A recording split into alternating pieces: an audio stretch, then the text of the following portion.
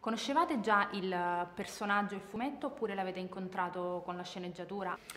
Well, I didn't know of Dampyr, so I was very lucky. I got to, my first introduction was some amazing drawings of Kurjak, this full body sketch, and then there was this sort of close up of him smoking, and so I got this amazing image, which as an actor is a brilliant thing to be able to play, because you instantly step into creating the character of the look of him and then the feel of him. So that was our Bible, really. You know, this was our place to go, was always the comics.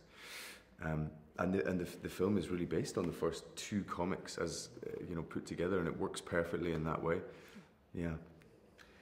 Absolutely, it's just the comics are so evocative, and because the team have spawned from Sergio Bonelli, from the company, that it's very true to form, and we were in no doubt at any point as to what world we were inhabiting and who these guys were. We had such strong visuals, which is an amazing resource, as you say. It's so suggestive. When I saw the armor with the spikes and the horse and the motorbike, I was like, I'm in.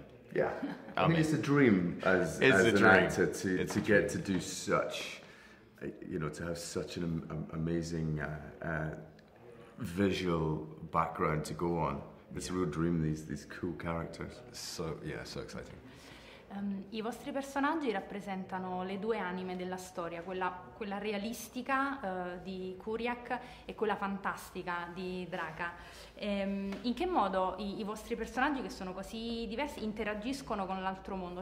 I think when I first read the script, what I really loved was this, basis in a real world, and a world that we know, this war-torn country, and I love that it starts off as a very gritty war film. Really, it doesn't quite. It starts off with Draka, yes, but there's two films there, and they're both such polar opposites. But they sit somehow so neatly together. Exactly. I too was drawn in by the backdrop to this. I thought it was very clever. I was not familiar with Dampyr until I was approached to audition for this, and I just thought, in that sort of surreal, heady, very traumatizing world of the Balkan conflict, that it was the kind of the perfect breeding ground in terms of fantasy for a vampire story.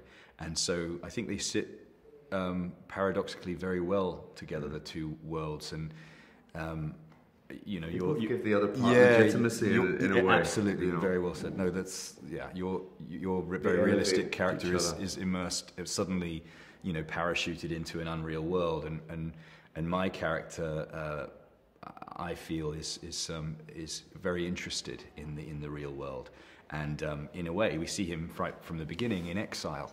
He's being separated from his the love of his life, his human partner.